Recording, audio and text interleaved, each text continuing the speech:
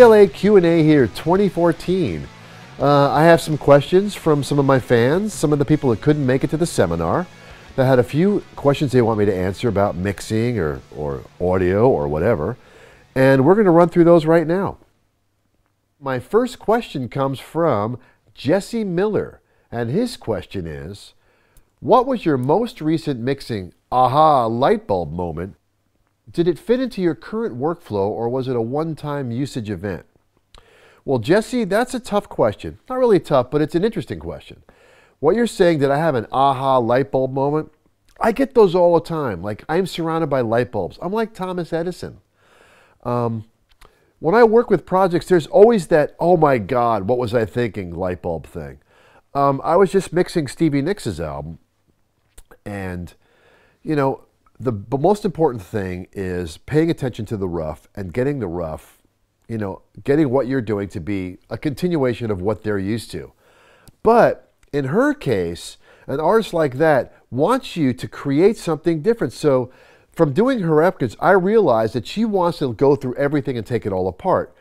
So matching the rough was only the beginning. The aha light bulb moment was be ready for anything. So, you know, the light bulb can pop up at any time. The thing is never fall into a pattern. Always be ready to accommodate the artist. So Jesse, aha light bulb means be ready for anything. Now, our next question comes from Patrick Carency. Hello, Chris. I've listened a lot to your mixes and I love the way your vocals sound. What is your typical vocal chain when it comes to mix? Well, Patrick, yes, the vocals to me are the very important thing. My typical vocal chain is to kind of actually use my plugins. I came up with plugins so you have a go-to setting. So there's two ways you can go. My vocal plugin in my signature series is the best start point for you. If you're working in Pro Tools, go right to the signature plugin, and right there you have 6 faders to give you EQ, compression, reverb, and delay. That would be my go-to startup point for anyone who wants to get a vocal sound that's like me. So Pat, good question. I invented that plugin just to answer this question, so give it a try. CLA Signature Plugin. All right, Pat, good question. The next question comes from Tom. He's got a long question here. I'm going to read it to you from the screen. You've said many times you try to do a mix in one pass. How do you still make sure you get the first impression of the song after you've solved all the problems, such as annoying frequencies, etc., and still be able to work from your instinct? And do you ever get to a point where you've lost the connection to the song during the mixing? How do you then go back without losing your own excitement about the song so you continue and go forward? Thank you so much for your time. Well, that's Tom S.'s question. Basically what he's saying, I like to do the mix in one pass. How can you stay fresh on it? How do you solve all the problems and stay fresh on it? That is the ultimate challenge. I look at the clock as your enemy with mixing. And being fresh in a song, it's got like a freshness date like milk or cheese or yogurt. The most important thing is to try to have your assistant team or someone helping you do the prep work, so when you come and dealing with it, a lot of the basic problems have been solved. So what your next problem is balancing and solving inner balances in the song and EQing. Not being an audio maid. If you're going to sit there and be an audio maid, have to tune things, correct timing, get rid of leakage, it's going to give you too much time with the song. So the key is to do as much prep work without listening to the song as possible. And I think that's the secret, is to try to do the prep work beforehand. Tom, good question. The next question comes from Szilard Bolros. Hey Chris, thank you for helping us to understand your mixing philosophy. You really deserve a Grammy Lifetime Achievement Award. Well, thanks for that. I hope the Grammy guys think of that at some point. I have 2 questions. First, please talk about your philosophy on how you hear drums and how you approach them technically. Second part to his question. In your mixes, every instrument, vocals, etc. have a great separation and clarity because at the same time, it's glued together and so punchy. Can you talk about what your main framework, technical approach to achieve that? And again, he says, thank you for your time. Here, the first question is, the philosophy is, look, being a drummer, I hear drums a certain way. I hear them in your face. I hear them have a certain impact. Now, every song is different. Some songs I want Led Zeppelin, some songs I want chic. Some I want affected, some I want tight. It's kind of based on the song. So the second part of your question is, how do I get all that separation? I think the magic to getting the separation is keep it simple and monitor at a quiet level. If you monitor quiet, then you can really hear the separation. The louder you turn it up, the more it just muddles together and the more you don't hear the separation. So listen quietly and keep it simple. When I mean keep it simple, don't start right away with compressor, compressor, compressor. Start with nothing. Start with just the balance, then season to taste. Good question there in two parts, so I hope I answered that for you. The next question comes from Cosmin Strout. He says, "Hi Chris, knowing you are mainly using the LCR panning method, how do you deal with the 6 dB drop in volume that the sides suffer from when listening to in mono?" Well, I think it's 3 dB. I think it's 3, not 6. Since people rarely sit in the sweet spot, too many of the song might sound closer to the mono version. So with LCR, what is your advice on making the mono version similar to the original and not let the kick, snare, bass vocal dominate the whole mix? Well, that's a tricky question. Not tricky, but here's my take on mono. I don't care about mono. And I have other words I can use about what I think about mono, but right now I'm just going to say I don't care about mono. Here's what I care about. People that listen in the middle, people that listen in stereo. If you're sitting off to the side of the speakers, it's not my fault the mix doesn't sound right. You're making the mix for people that listen in stereo, okay? So that's the focus. Listening in mono could be a stereo speaker situation that's just off in the corner where the separation isn't that wide. So what do I do about the 6 dB drop or 3 dB drop? I don't worry about it. I worry about stereo. I worry about what it sounds like in a laptop, what it sounds like wide. If I have to go mono, I mean, it's not really a consideration. This is 2014. This is not 1959 when we worried about mono. So anyway, I wouldn't worry about it. I would focus on the most important thing is, how does it sound to you sitting in the middle? So a good question. Hope I answered it for you.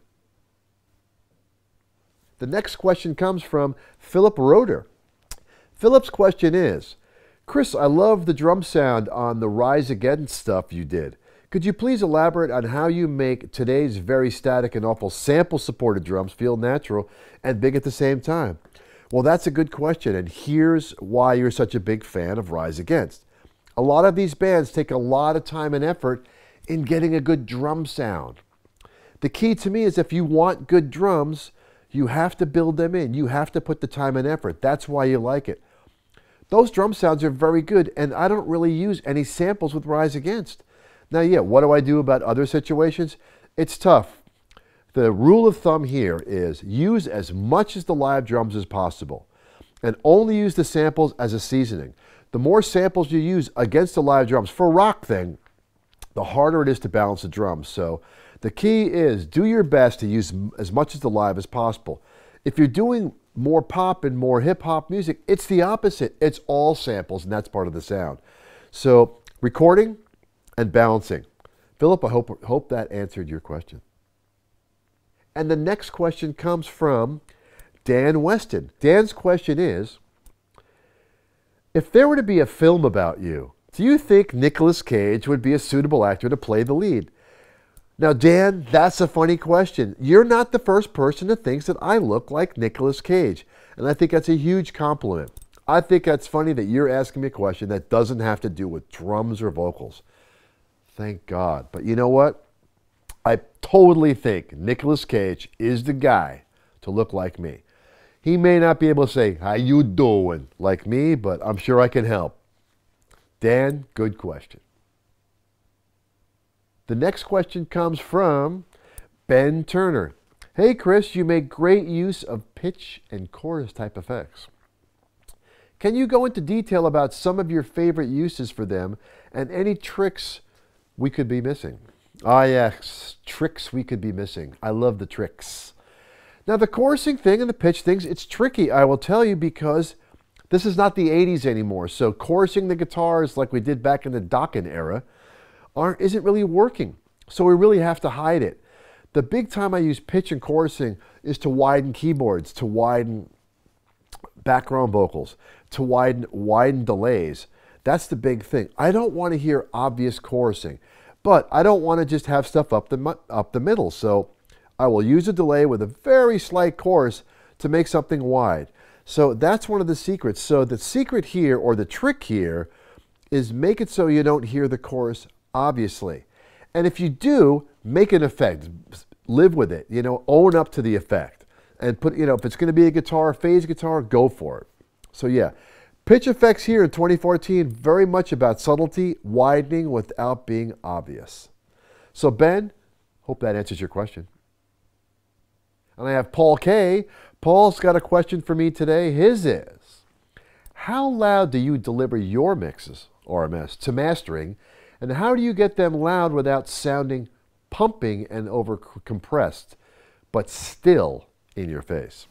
Another question is, do you blend real drums with samples? Ah, yes. Well, let's go to question number one.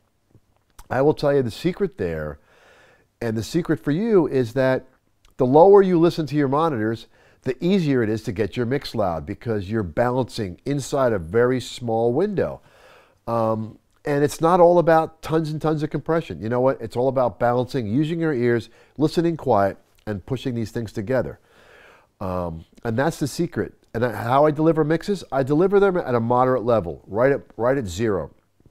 I don't deliver them maxed out to the roof because that wouldn't be fair to a mastering engineer. So usually a mastering engineer is going to get the mix 8 to 9 dB louder than mine. So I just literally have it 3 dB below normalizing. So if you just normalize your mix and don't do anything else but more normalize it, my mix is usually 3 dB below that, maybe 2. So there's some room to breathe. Second question is, do I blend real samples with real drums? Of course. I never only use samples unless it's really just a sample song, something that's basically samples only. So hope that answered your questions, Paul. Peter's got a question for Chris here. Contrary to popular belief, you actually don't compress the drums all that much. You are extremely good at deciding exactly when to compress a sound and when to leave it alone. A lot of people will compress the room tracks on every mix, but you don't do that at all. There's more to it. Wow. My first question is, this is what Peter says. When do you decide to compress overheads or the rooms, and why? Is it to get more ambience out of the tracks? Is it to tame the snare transients? Second, if the drums are not where you want them to be, would you first try and compress the overheads, or would you rather first try compressing the room tracks? Let's say the overhead room tracks were giving you plain Jane. Well, Peter, I guess you got me worked out, though. You got me all figured out. To answer all the questions, it's really simple. Your question is, if it all comes really plain Jane, will I compress the overheads or will I compress the room first? That's funny. I'll probably compress the overheads first, just to bring the cymbal energy up, just to see if that helps. I'll probably leave the rooms alone. I'll only compress the rooms if they're really boring and I need some life out of it.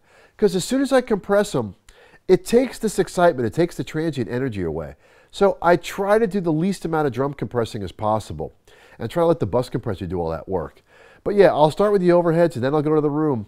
Sometimes the song really wants it to pump and I'll go all the way with it, and that's the only way to get life out of the drums. But Peter, good question. So yeah, plain Jane is a great place to start. So one step at a time, overheads, rooms, and it's all about balance.